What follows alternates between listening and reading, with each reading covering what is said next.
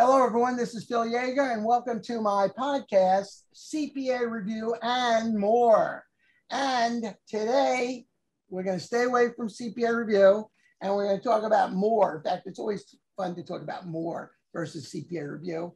And by the way, this course, my course, is the one that sponsors this whole thing, Yaeger CPA Review course. By the way, it is the best course out there.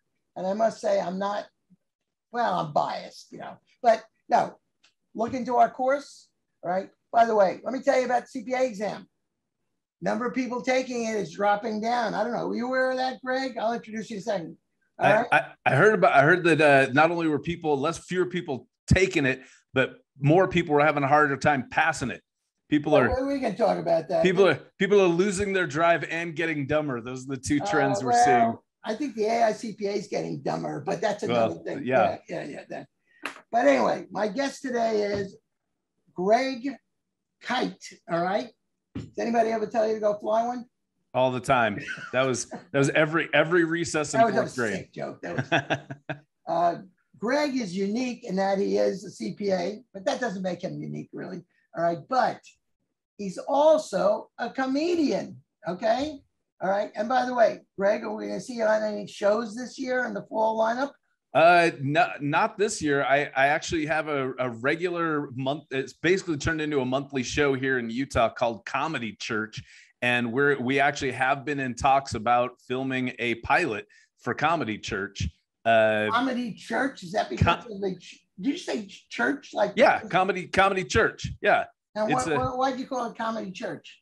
Two reasons. One, we always have it on Sunday night. And two, it's a comedy show about religion. Every single comedian that has any jokes at all has some jokes about God and or religion. So we bring them in. They tell their jokes about God and religion. Afterwards, me and my co-host, we interview them for a little bit. And just we have a fun time talking about how religion has intersected with their lives. So it's a totally different. Are you a religious person? No, I'm not. I used to be very, very much so. But I'm the lost sheep. So that's how's your flock going, if I may ask? The Comedy Church flock, fantastic. Yeah, it's going wonderfully. So anyway, Greg is the first CPA that I have ever met who does comedy. Okay.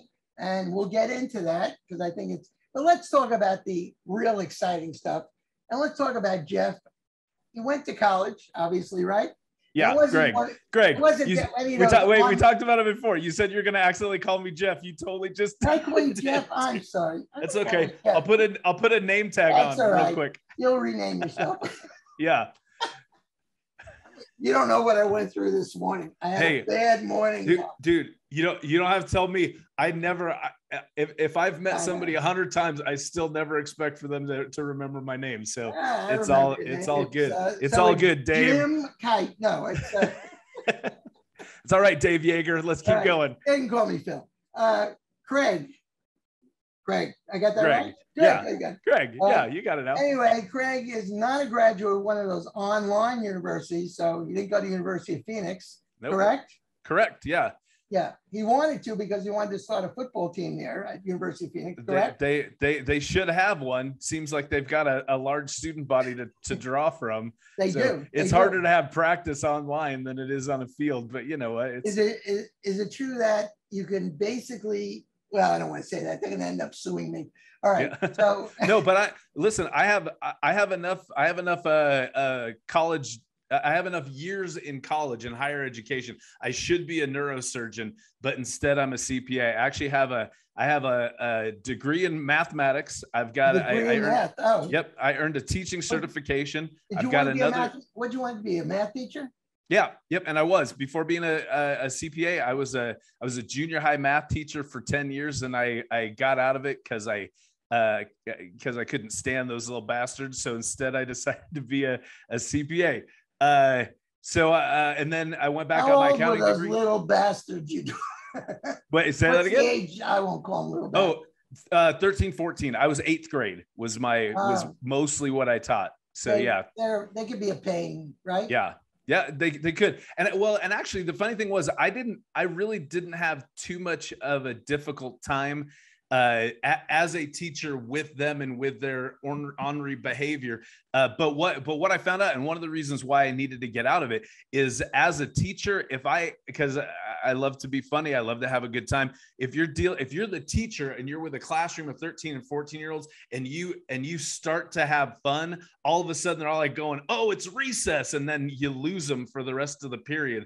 And you have to be extra mean to get them back on track and to settle them down. So what it turned out is I just spent all day, every day being very, very serious, very business. This is the quadratic formula and you need to know it. So sit down and be good and recite it back to me. And that just wasn't a lot of fun for me. So that was one of the things that motivated me to get out. How did you get into accounting? I mean, what made you want to become a CPA?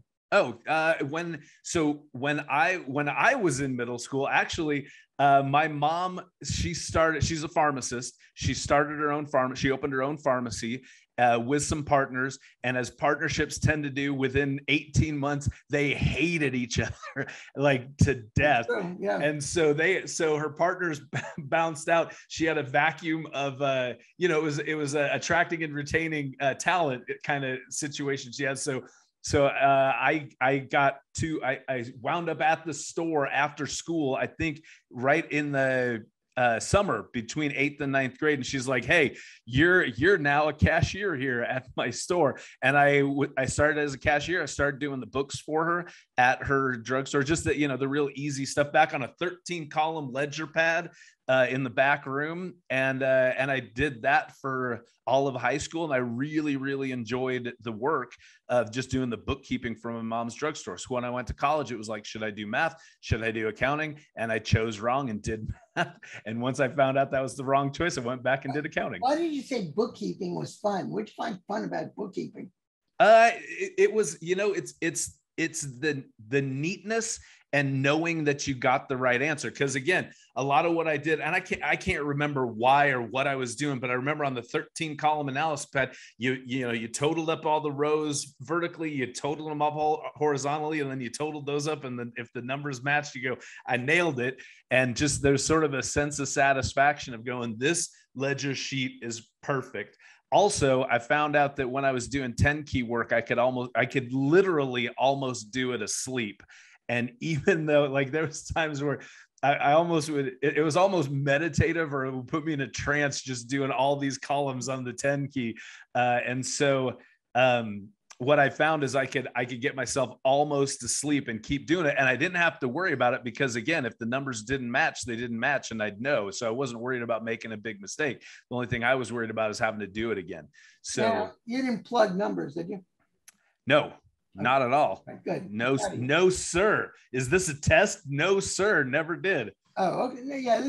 Remember the code of professional ethics. Yeah, exactly. I'm on it. Yeah, it says don't plug numbers. Don't plug numbers. Yeah, that's in there. That's section 63-104-2. It was -3. I'm sorry. Oh, well, it starts in 2, and it really hits the sweet spot's 3. You're right. So anyway, were you born in Utah? Is that where were you born? I was born in Akron, Ohio. Me and LeBron James, both born in Akron, Ohio. Born together? We were born in. He was in the room next to my mom. That's what I was told. That's great. And you're still good friends, I hope? We are. I mean, we've never met, and we were born, I'm sure, at least a couple decades apart. But yeah, just tight as tight can be. Born in Akron, Ohio. My mom moved me and my brother out to Washington State. I lived just outside of Seattle. That was all my growing up. I don't remember Ohio at all because I was an infant. But did most of my growing up in Seattle. Went to the University of Washington. That's where my math degree is out there. So Seattle's a beautiful city. It's wonderful. Yeah. Very expensive, right? It is now. When I was there, like growing up, Microsoft became a thing while I was in Seattle. So the east side of Seattle, the east side of Lake Washington blew up and became the super fancy, rich place to live. But then, and Boeing was always there. So both of my grandparents worked for Boeing. But now that it's the epicenter of Amazon, it's really taken off because Costco. Yeah. So those are really the big four out in Seattle. Is your Microsoft, Boeing to a lesser extent, because they moved their headquarters to Chicago. Gosh, I think in the early 2000s. But yeah, by the way, I'm not looking at my watch. There's maybe my wife went to the doctor today for her a hearing test actually, and they said they have to stick this tube up her ear, and she was so nervous. In fact, that's what I did before we got on. She also has the worst sense of direction, so I had to. I got the directions from Wave. Is that what it is? Yeah. And Waze. Yeah. Waze. So I actually had to drive there. She followed me. Okay. Because she gets lost. I mean, so you're checking your phone for text messages going, I'm lost again. She scares me when she goes to a place. I'm in Virginia. Help. Is that what she's saying? All I think about is insurance, because a couple of times I get a call, Philip, I hit a tree or something, Yeah. And being the loving husband that I am, I said, is the car all right? Right. There you go. Well, and that's the thing. See, if she knew how to play you as an accountant, she'd be like, hey, just wanted to call. Great news. I was able to find some more accelerated depreciation on the asset that is our car. That's the way you tee it up. And then you're like, you're kidding me. That's fantastic. So, well, I have to honestly tell you that I did not want to be an accountant. You didn't? No. How did you wind up as one? Well, and as clearly a very influential one. I am influential? Yeah. You. Who told you that? It's the vibe coming off you, Phil Yaeger. The vibe coming off of me. Yeah. Well, you can't. No, listen. You can't have a CPA exam review course and not know that you're influential. Well, if you're helping the masses get through that. I'll tell you something. I started that course in 1977. All right, when I was 86. And no, I started and we had a live course. Because I really like standing in front of people, and I would tell them I'm teaching CPA review, and I'm coming up with these examples that just whatever came into my head. Yeah. And I remember at the end of the cycle, someone would come up to me and they say, "Who writes your jokes?" And I said, "Nothing." I said, "It just comes with what comes to my mind." But I like standing in front of people, and I do like to make people laugh. So, but anyway. I remember I went to University of Rhode Island. Okay. You want to interview me now? I went to University of Rhode Island, and we had to declare our major in our freshman year. Really? Wow. Yeah, and it's the old. I remember Jackie Mason, who recently passed away. Great comedian. He was good. Yeah. And his big thing is the difference between Jews and Gentiles. And he says, well, in a Jewish household, if you have the son is a genius, he becomes a doctor. All right. And if he's not that bright, he becomes a lawyer. And if he's really, all right, I don't want to use the word with the R. All right. If there's something wrong with him, he becomes an accountant. Okay. So, so I couldn't be a doctor. So, the sight of blood. Law school. I like business law, but I couldn't, do all that research stuff. Oh. So anyway, my mother said, you're going to be a CPA. You're going to be an accountant. Because most of the people around me in Long Island, where I live, all right, the ones who were making the money back then, they were CPAs. Mm-hmm. It was different. Yeah. So I said, oh, God, I don't want to be an accountant. So I started it, and I hated it. Oh, no. The second year, I said, I want to switch into another major. So she says to me, if you switch into another major, we're not paying for your school. So you were strong-armed into staying. I think I was strong-armed and also drugged up to stay in the Oh yeah. So, but no, I came out and I said when I graduated, I'm not going to become a CPA. This is all garbage. And Yeah, I used to, one of my first jobs was with Seidman and Seidman, which is now BDO Seidman. And I worked out on Wall Street, and they had a lot of banks for clients. And I remember they always put you on the audit staff when you first start. Right. Okay? So I knew, first of all, I knew the hours were ridiculous during tax season. Yeah. And all right, so what happens? My first audit, we have to go into a bank vault and count securities. Okay. And just thrilling. Thrilling. And back then we had to wear suits. Yeah. And a tie and a white shirts. And I'm sitting sweating bullets in this lousy vault with another guy who was also, we were considered junior accountants, Yeah, sure. They didn't have, today, I don't think they call them juniors when they come out. What are they? Yeah.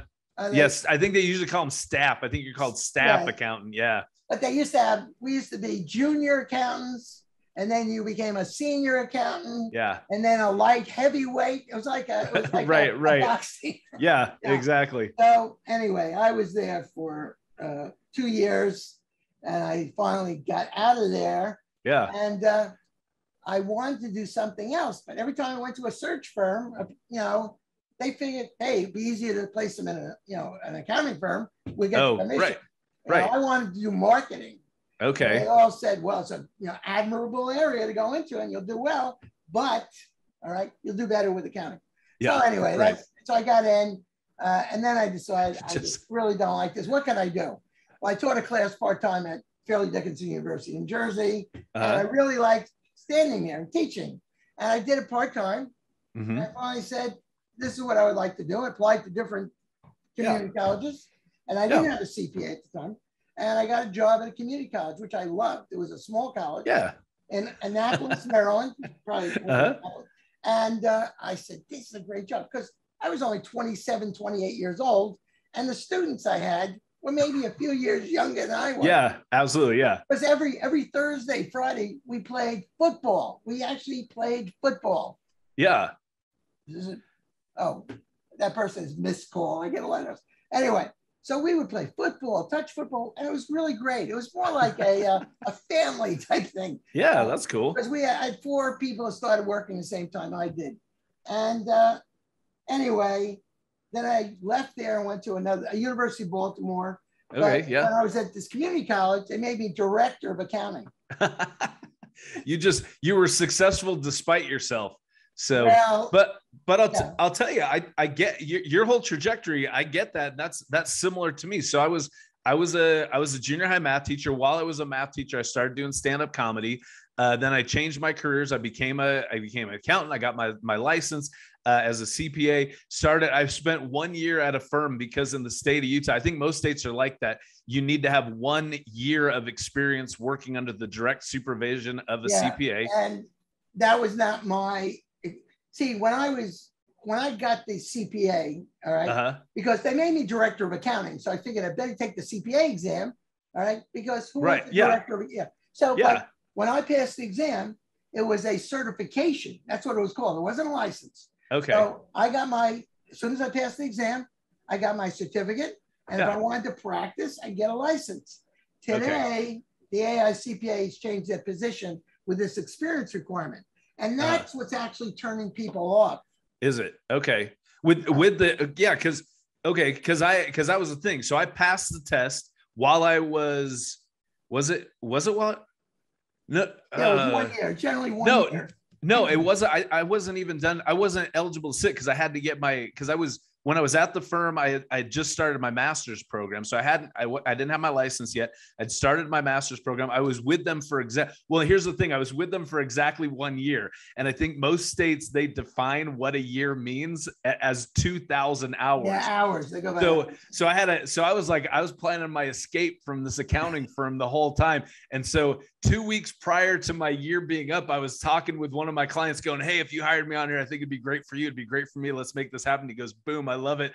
And I was like, but not yet. I got to have this this 1 year requirement. He's like, right on. And so I planned out when I'd give my 2 week, to give my 2 week notice 1 week before my year was up. to give me a week of padding in terms of that hour, just so it was indisputable that I had my year worth of experience. And so as soon as I gave my notice, my soon to be boss called the managing partner at my firm, and he was like, "Hey, listen, Tim, let's stop screwing around.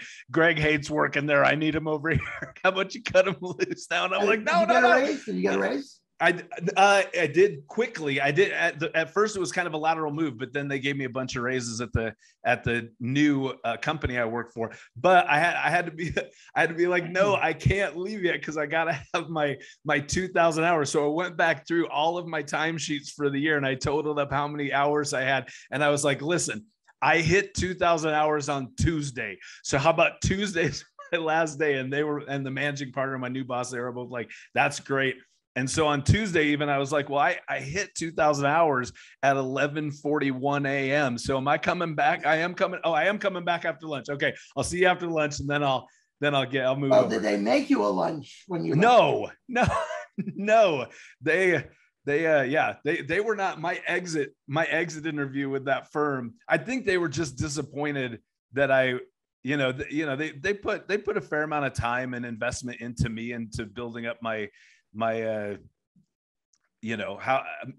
skills for their firm. Yeah. And I bounced right out before they really got any return on that investment. So they weren't super happy with that. So the exit interview was a lot of us not saying out loud that we were both kind of glad that so they were upset with me. I wasn't a fan of them. So we didn't say that out loud and suffered through an exit interview. And then I left. So.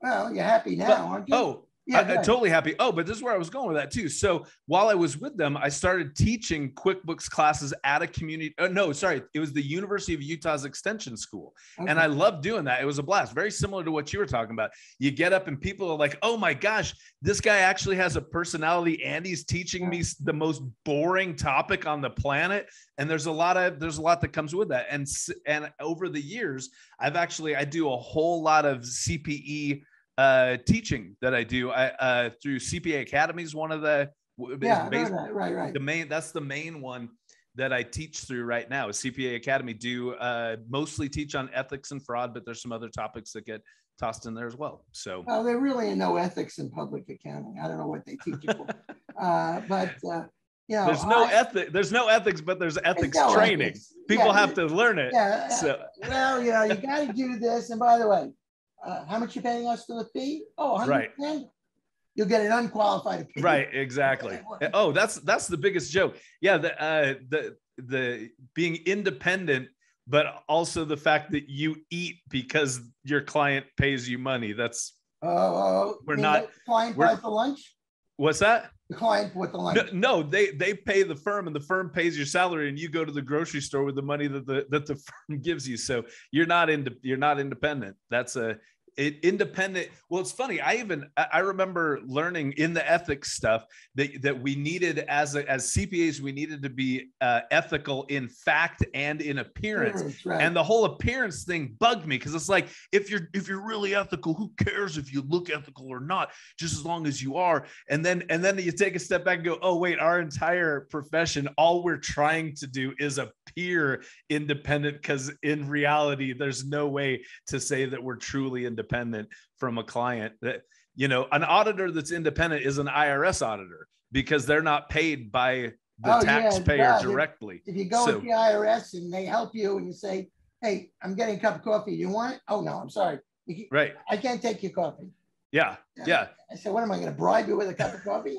Right. Ridiculous. Right. Well, in Utah, they not only would they not take that bribe, but they would feel just spiritually offended by that as well. Well, I have to tell you that I think what's happening with the profession now, because I discussed with you, number of people taking the exam is dropping like, it's unbelievable. Yeah. And, and I'm part of this approved course providers, with Becker and all these other ones. Yeah. And meanwhile, we used to meet twice a year, but with the pandemic, we do these on Zoom now. Yeah. And they did come out with a new exam July 1st. Auditing changed. And that's because they hired from Ernst & Young, all right, a brand new guy to make up the auditing exam, maybe the other parts too. So his whole thing is now CPA is a practice to do public accounting. Okay. All right. Oh, gotcha. Yeah, that's all. So he really this new, you know, the blueprints. They have blueprints now telling you what they're going to ask and that type of stuff. Yeah. Right? Well, they just added to the auditing part of the exam a good 20, 25 new blueprints. Oh yeah. Okay, and I was looking at this and I said, God, who knew? You know, what's the factors for this and what's the factors for that? And yeah, you know, and I thought, God, you know, what are you trying to do? Encourage or discourage? Because that would discourage people as it is.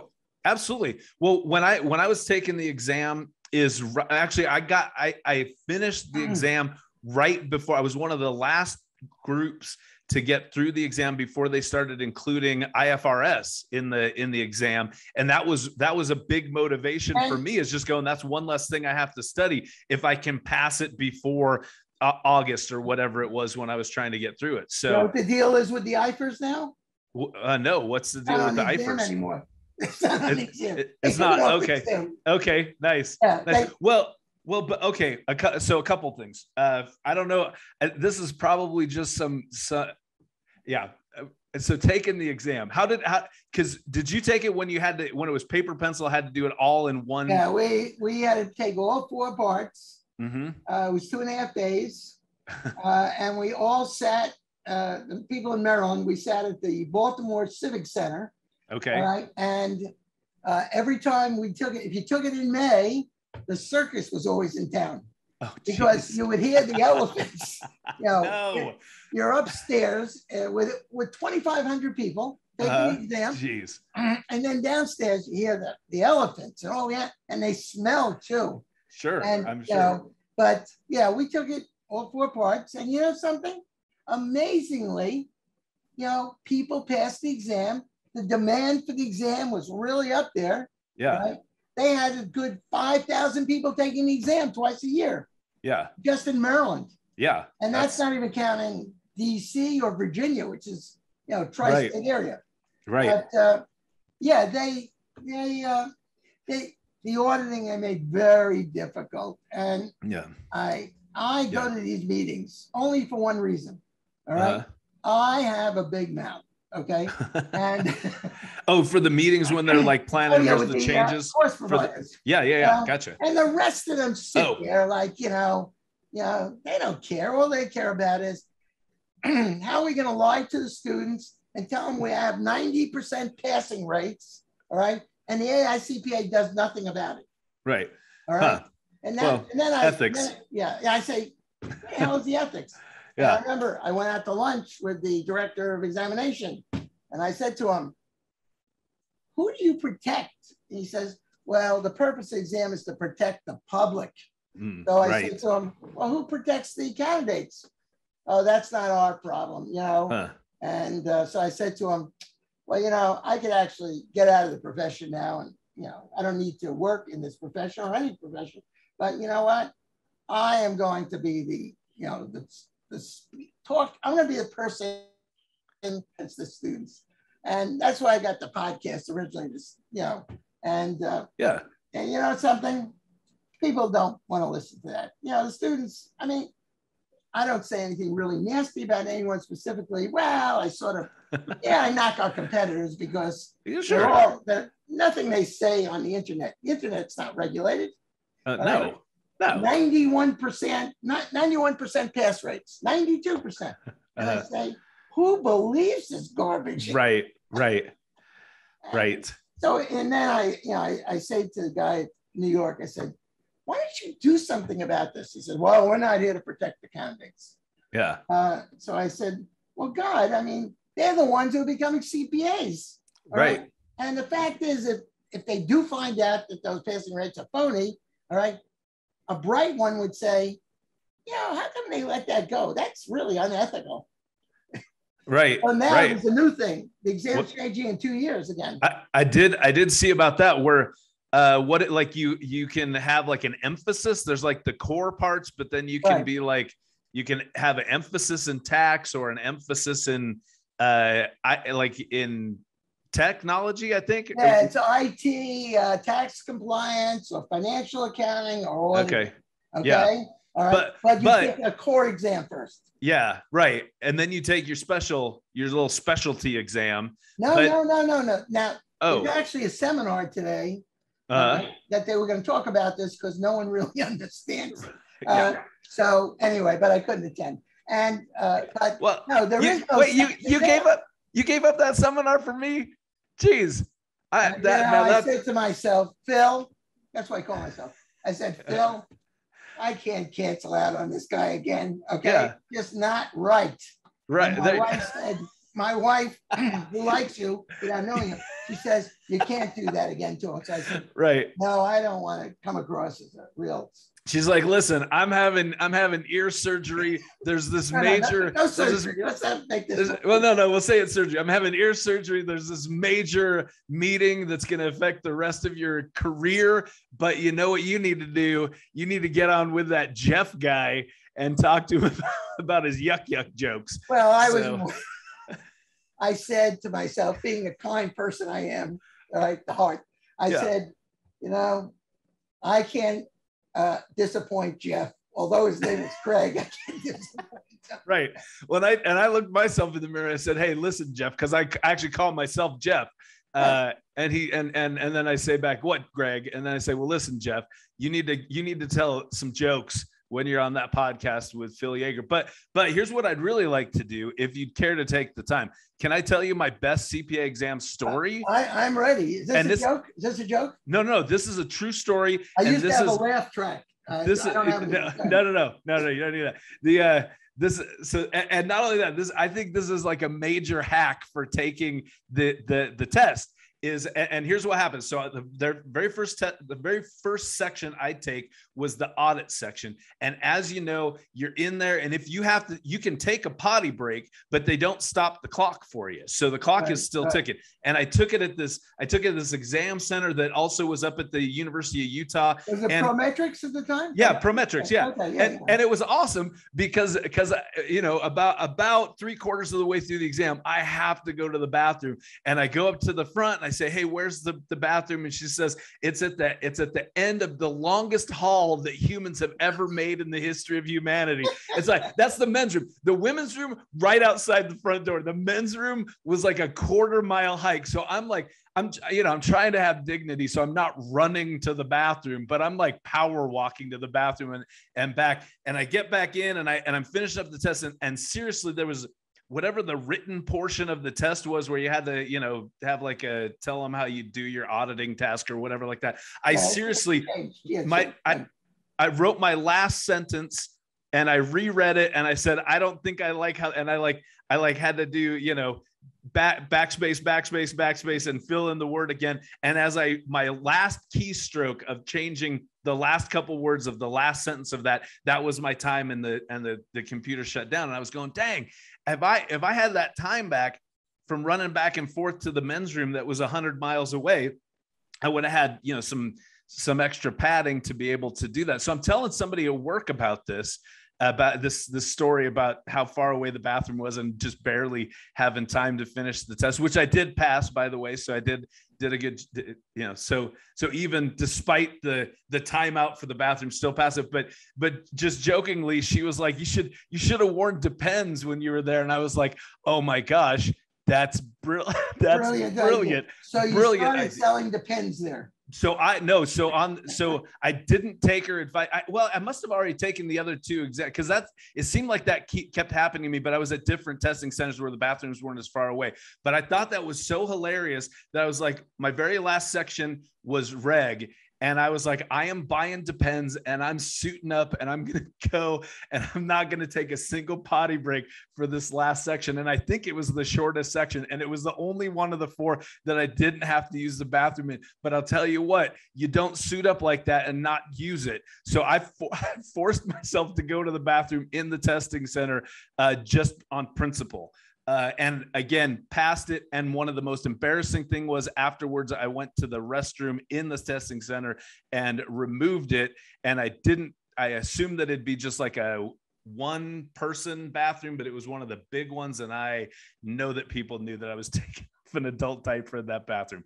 But yeah, good. All that to say that could be the difference between passing and failing, is if you wear yourself an adult diaper to take your test. I'm saying it's a proven method. I don't know if you can do that anymore because they check everything when you come in there. I mean, they probably have to check the diaper.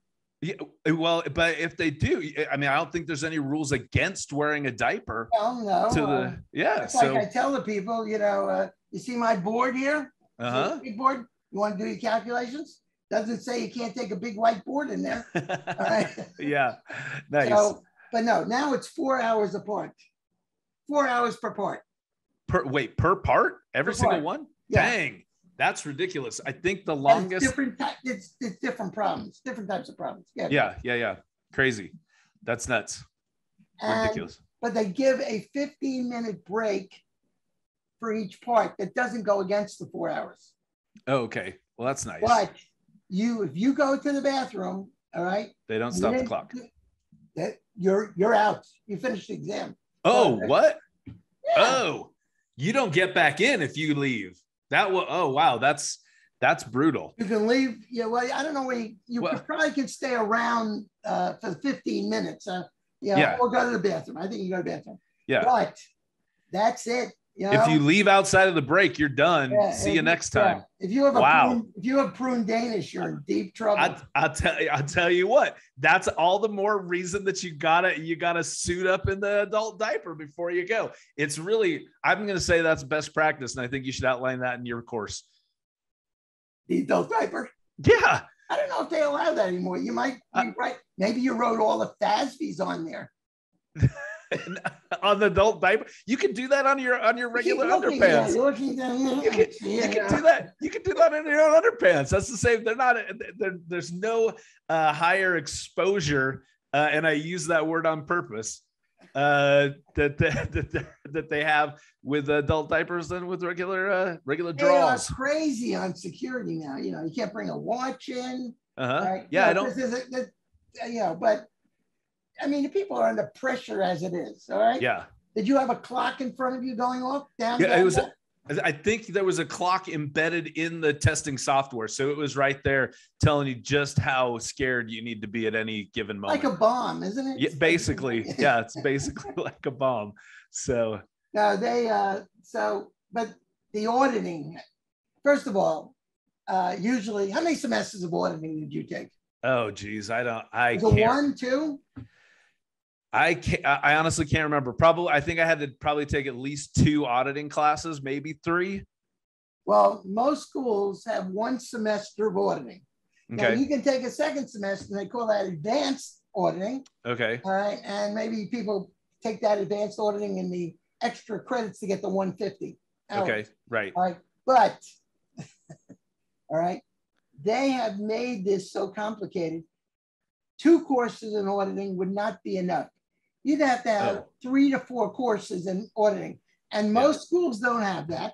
Okay. Right. All right. And then the people who are teaching them this stuff, they all have PhDs. They never stepped inside an office. Right. Yeah. Yeah. Well, that's absolutely, I mean, I remember that being something that my teachers told me about the CPA exam, where it's like, you're going to study your brains out to have all this book knowledge about all these areas that you're at most going to use a third of anything you learn to get your exam. And then even after that, once you get into your career, you're going to find that people are going to spell out exactly what you need to do and tell you exactly how to do it. And B, anything that says it's like a practical portion of the test is so not at all what the real life accounting is. Well, they're going like. crazy. There's a lot of IT stuff now on the exam. Okay. Digital analytics. Okay. And here we go again. All right. Most students don't get really IT in college. They're first starting to introduce it. All right. So the people, they don't know it.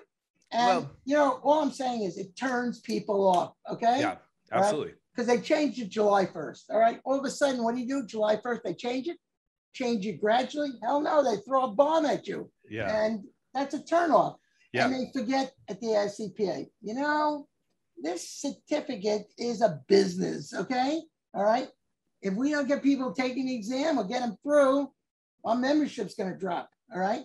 But now they got people working there who are on I think an ego trip or something. The CPA is a license to practice. But you know what you just said about you can pick a specialization? Yeah. Right. That picking a specialization, I don't think it's the second part of the exam. All right. You can go, for example, you find a firm that you can do information technology in. Now, even if you do that, they don't give you a certificate that you have a specialization in IT. All right. You just do it. Now, this is the fallacy, though. The experience requirement is still 1 year of public accounting or 1 year working under a CPA. Right. So they're saying, wait a minute, you have to do that before you get your CPA license, even though your specialization is IT. Right. So we're still basically saying to you, you have to be someone working in public accounting.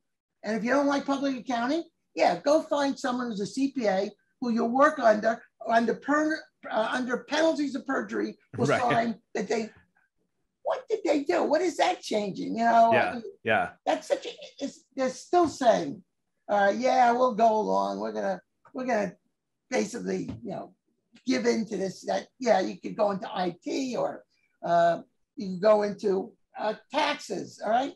But really, in the long run, we don't really give a damn about that because you're still going to get that experience requirement. Right. All right. Right. God, if you're going to, if someone wants to specialize in IT, where would you want to get your experience requirement in? Right. Yeah. I mean, yeah. And I know there's a lot of firms that do have, I think you'd be hard pressed to find a firm that was of a decent size that didn't have like a IT consulting branch of what they did. But at the same time, there's plenty to do. I mean, if you get a job in industry, you're not going to, and you're in IT, even if you have a financial specialty. Yeah. And you see, the problem is they used to get a lot of people from industry, federal government. All right. Yeah. They can't meet the experience requirement. They turned them off. Right. All right. Yeah. But I just want, the exam that's really doing well now is the CMA exam. Oh, no kidding. Yeah, those people aren't stupid.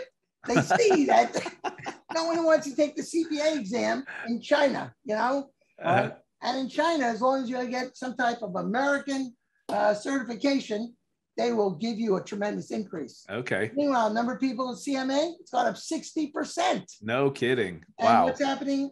The CPA, all right, because we are an ethical profession, all right? And so what if the numbers are going down, okay? All right.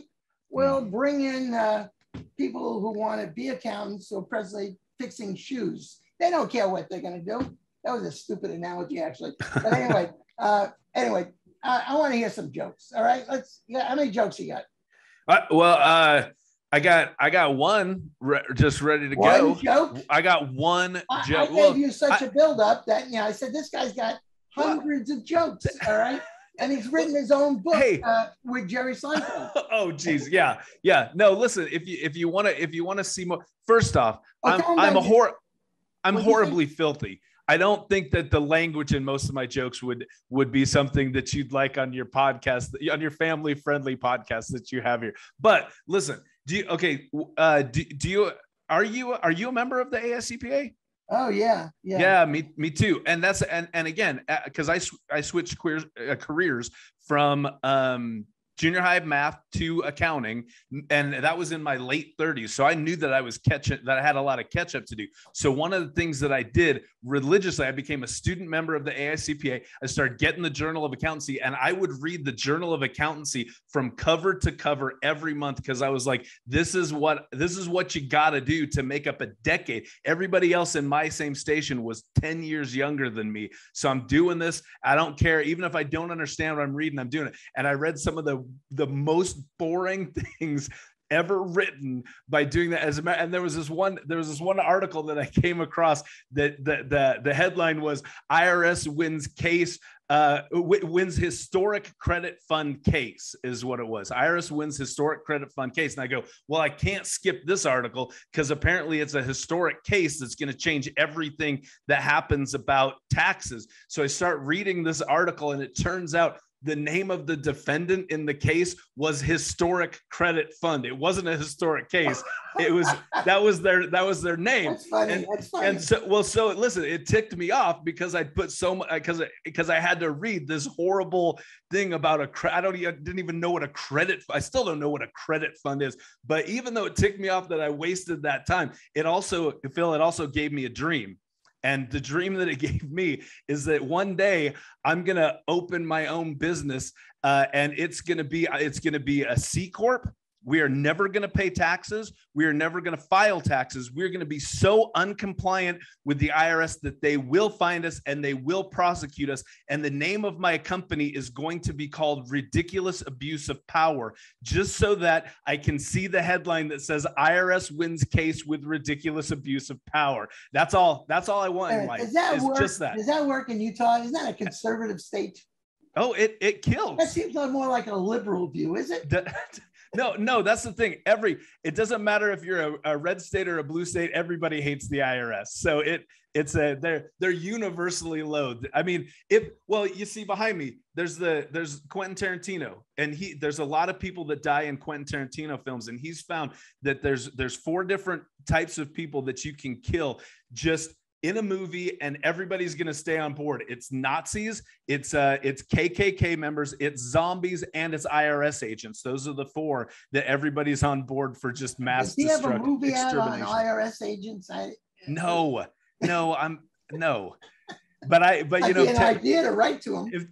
I'll tell you what, if Tarantino writes a movie where the bad guys are IRS agents, I am going to own that in a heartbeat. Here's a good one. All right. My son is a zombie CPA. Okay. That could be a good one. That's good. Yeah. And no one knows the difference. So, exactly. That's good. I always felt that I would have liked, I can't tell jokes. That's really the problem. I mean, I can say things that are maybe funny, at least me or whatever. But you know what? I forget jokes.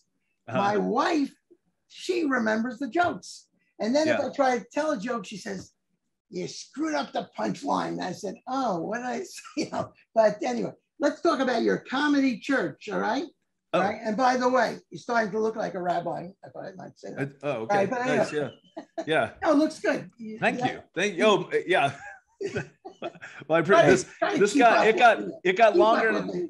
It got more unmanageable the longer that the pandemic lasted. This is much longer than my pre-pandemic beard. So, is there any COVID on your beard? No, I brush it out every morning. Good. So very fine-tooth comb. Tell us about your comedy church, okay?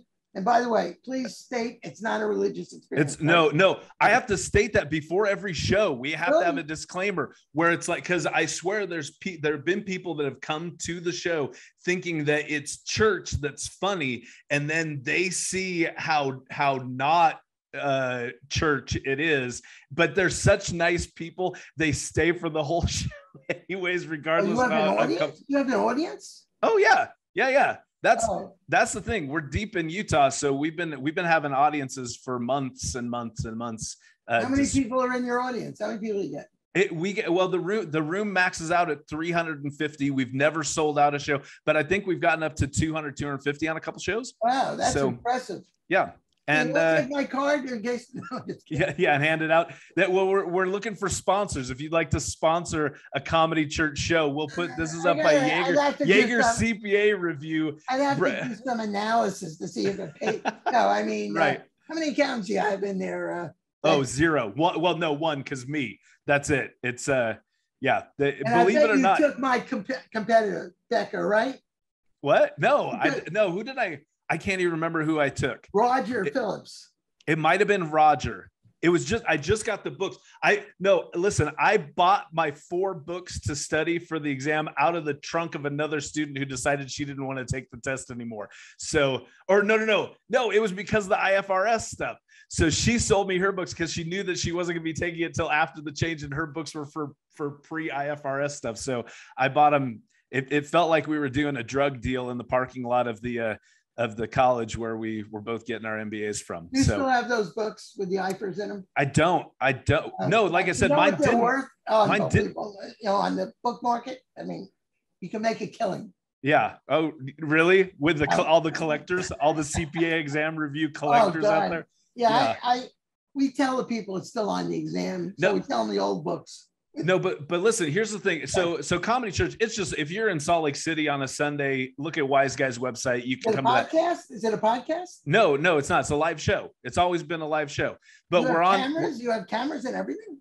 We have cameras, but we don't broadcast it. It's just a live show. You got to come in person to these shows. But here's a couple things. I'm going to say I am the cartoonist of the accounting profession. Go on Instagram. I'm Exposure Drafts, at Exposure Drafts. All right. Say that a little slower in case people go to Instagram at Exposure Drafts. And that's my cartoon series. You can also find a catalog of those on my LinkedIn page and on my Twitter, which are both Greg Kyte, Kyte spelled with a Y instead of an I. I also, like I said, I teach courses on CPA Academy about once a month. So you can check those out. And I'm actually, I had a 10-year accounting firm management podcast called the Thrivecast that I did since 2011. I just bounced off of that podcast mid-year 2021, but I'm starting a new one called Oh My Fraud, which is a true crime fraud podcast. And we're doing it. Fraud. Oh My Fraud. I like that. That's a nice. Yeah, it's decent. And so that's not out yet. We should be dropping our first episodes in early November. And the cool thing about that is that it's through a platform called Earmark, and they figured out how to get NASBA certification for podcasts. So you can listen to it and then go online, take a quick quiz about what we talked about, and get some CPE credit. How many followers? Are you on LinkedIn? Yeah. How many followers do you have? I don't keep track. I got 11. I'm 2 followers away from 11,000 on Twitter. So we're gonna send you a note. Maybe you'll let us put those this thing on your what is it called? Your not the performance. What is it called? I don't know. Let's play charade. Charade on your platform. On your platform. Okay. Can you put, of course, on your platform? All sure. Right? Hey, sure. And we'll put your name, whatever you want. We'll put it on our platform. Nice. I got 25,000 followers on LinkedIn. Heck yeah. Nice. Yeah. I maybe have 2,500. Well, most of them know are deceased, but actually that would work out for Comedy Church. The families might be interested. There you go. Yeah. We could do a service for that. Do any weddings on that? No. But my partner in Comedy Church, he does want to get us like officially. He wants to get us 501c3 for a Comedy Church. Yeah, there used to be an organization that sold franchises. All right, so you could be a 501c3. It was called the Universal Life Church. Oh yeah. Yeah, and this is how you make this. You pay them $1,600 to get the franchise, okay? Then you would take your salary, all right, and deposit it in the Universal Life Church checking account, all right? And those people would take that as a charitable contribution. Look at that. Wait, hold on. What's it called again? Universal? You want to know? You know what? These people are all in jail. I know. No, that's what I'm saying. No, it's called Universal. It was called Universal Life Church. Did you not hear? I'm doing a fraud podcast. That sounds wonderful. As one of the frauds that we talk about, Universal Life Church coming to the Oh My Fraud podcast this November. Actually, this guy wrote to me. He does something with fraud during the. You know what? I'll send you his name. He's looking for to do well. You know what? If I get him on the podcast, okay? I don't know. I'll give you whatever you want. If they can help you, it's on fraud. Okay, cool. All right. Sounds good. This has changed from a podcast to just you and me networking now. Let's network. Okay. Yeah. All right. Yeah. And by the way, we shouldn't really mention that because we're taking advantage of the podcast. All right. Okay. And by the way, probably the only people who will see this podcast are you and me. Yeah. This deep. Everybody else has been like, they got out after the. Yeah. They tell me I have traffic on this thing, and I try to think where the heck on the. And they say, you have a lot of people watching from Japan. Okay. Okay. And I find that hard. Well, you know what? I find that hard to believe. But, this guy wrote to me. This is the guy with this fraud deal. He writes books on fraud. Yeah. He wrote to me that he's a avid listener of my podcast. Nice. So I figured that's your problem. Nice. Yeah, no, I'd love to get connected with him. That sounds great. All right. And if you can get us on your platform, great. All right. And by the way, you don't have to sell tickets to get on the platform. Okay. It's good. Free trains. Yeah. Nice. I like free trains. I don't know why they came up with this platform stuff and all that. Anyway, it's all right. So is there anything else you want to share with me before I leave for the day and go out there and think about and try to figure out where your wife is, who you abandoned for her ear surgery? Well, a few minutes ago, I heard something rolling upstairs. Now it's either someone is robbing the house, right, or your wife was home safely. Yeah, let's hope. Yes. That's kind of the Schrodinger's cat of your upstairs right now. You got to go figure out what's going on. We don't have any cats. You have any pets? I do. I have 2 cats, and one of them I have to put outside, or else he's going to want to be your main guest, and the other one is she's shy and doesn't have the upper body strength to jump up on the table. Did the cat ever get angry at you? No, they love me, but the outside one, he loves to play rough. He likes to bite and claw me just for fun. Well, we had one who his name was Fluffy. Okay. And we go on vacation and we leave him with someone for, a few days. All right. He would come back and he'd pee all over the carpeting. Oh. He was angry. Yeah. He was mad at you. He's like, I'll teach you for taking a vacation. Yeah. We had to change our carpeting at least 2 or 3 times.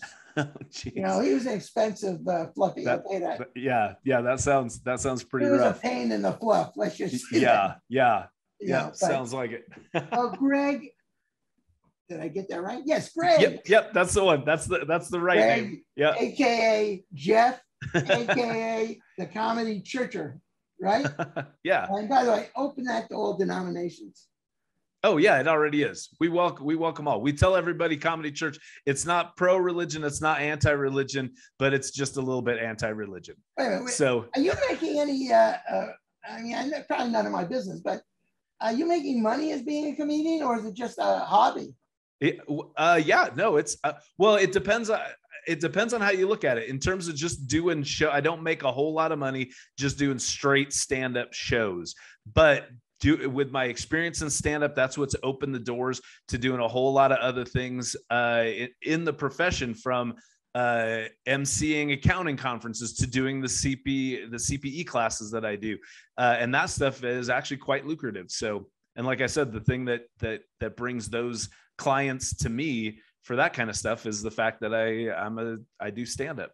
So now you might be interested in getting involved in that evolution. Okay. It sounds like an exciting thing, where you can pick your specialization. All right. Oh. I think once people realize what that evolution is, there's going to be a revolution. Yeah. Really, there isn't now because no one's taking the exam. Right. There you go. All right. So your CPA one day will be worth a lot. Good. Well, it already is.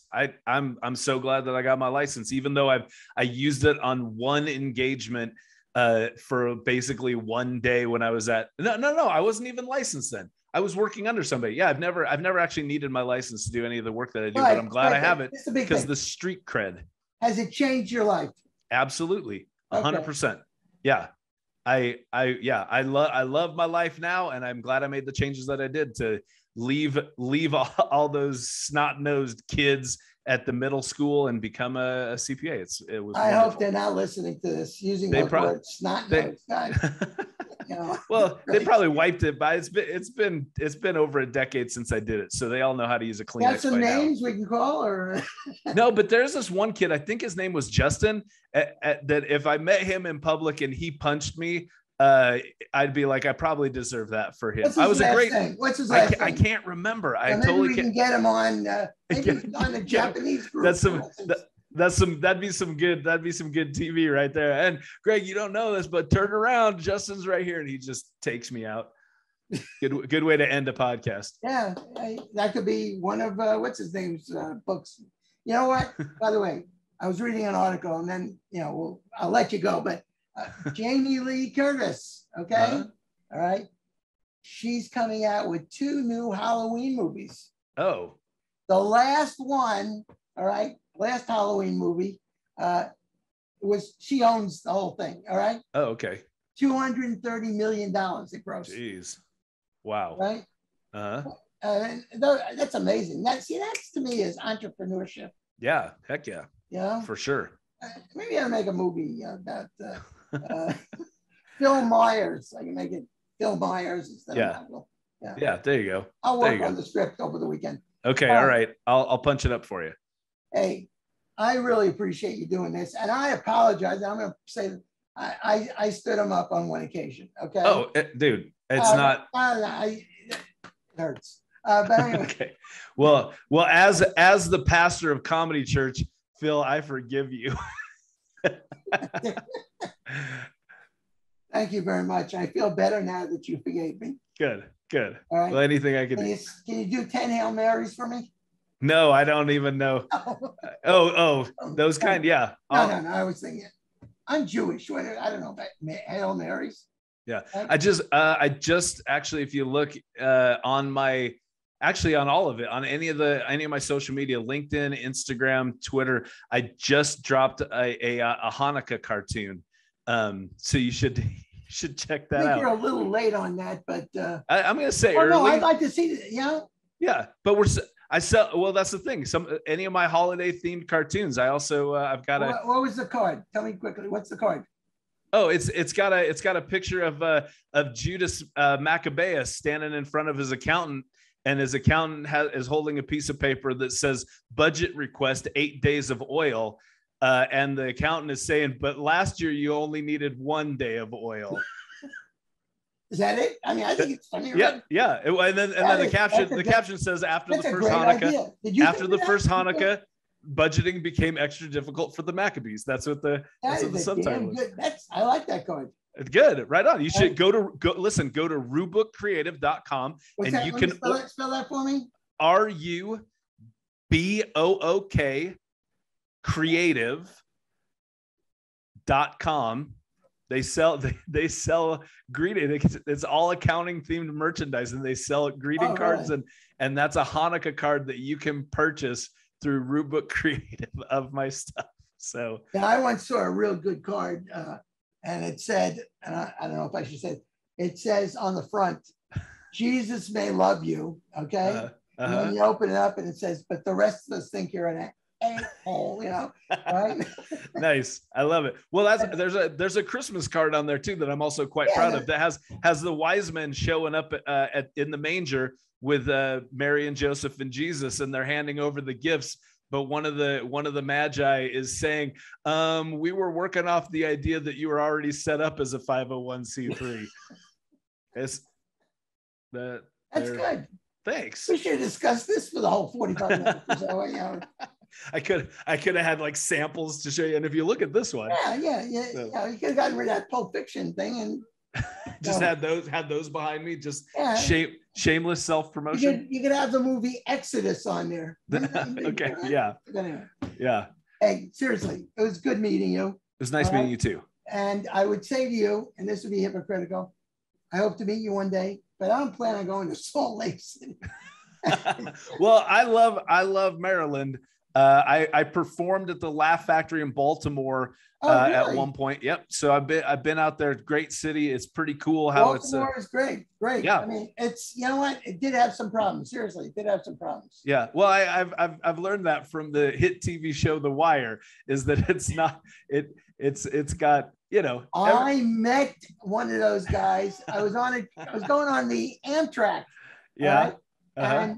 And I'm behind this guy, and I don't know what his name is. I say, why aren't you on that TV show Homicide? Because they filmed Homicide in Baltimore at the time. Oh, okay. All right. And he says, yeah. He says, Richard Belzer was on the show with me. Oh. All right. And he's a good friend of Richard Belzer. And now he's in Paris. But anyway, he told me his name. I don't remember it. But he says, I've also been on The Wire. Nice. Nice. Yeah. And then you told him that you do a CPA review exam course, and now that guy's a licensed CPA because I've heard that you have like a 93% pass rate. Oh no, we have 102%. Perfect. Can't curve our scores. Yeah. That's awesome. Hey, take care, stay well, and no, seriously, I'll you know what? I always try to keep in touch with the people, okay? And I'm keeping you. I kept you longer than probably you wanted to be kept, all right? Because you're a kept man right now. But that's no, right. It's right. Yeah, I am. Okay. I am right now. Yeah. Until you finally release me, I am. You want me to? What's that song? Please release me. Let me go. Yeah, actually. Yeah. Okay. Thank you, Phil. Hey, take care. And we will absolutely be in touch. Have a good summer, and you stay safe and stay well. Okay. I will. You too. Thanks, Phil. You're very welcome. Bye now. Bye-bye.